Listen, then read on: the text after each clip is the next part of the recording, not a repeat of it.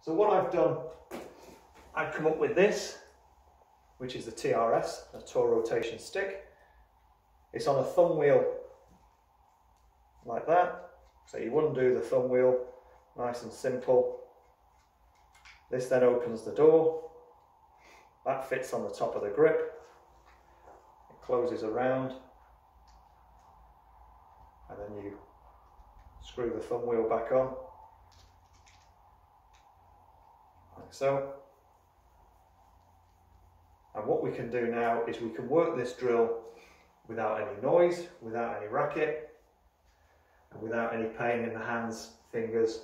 So we can still do the drill. I can work on that. I'm not having to hold anything.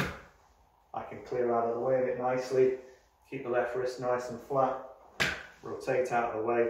If I get this wrong, it will hit me in the side, and that gives me the feedback that I need.